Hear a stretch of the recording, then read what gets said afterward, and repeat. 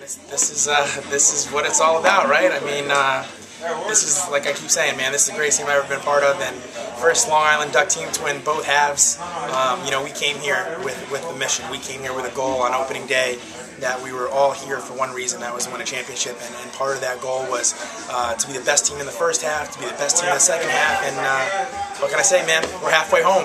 Now we got 2 more bottles to pop right here, so it's pretty cool to see a lot of hard work pay off.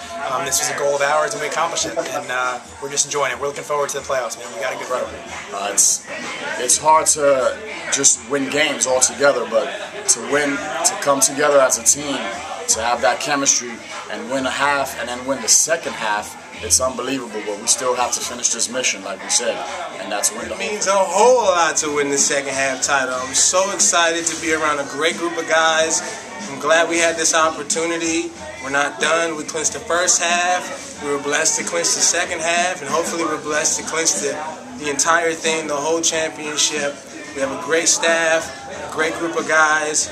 We're going to bring it in on Wednesday to start the playoffs. Well, I mean, we just got to continue to play good ball. You know, we got to flip that switch when it comes Wednesday, and you know, be ready to step on the field, put up some runs, play good defense, and do some pitching.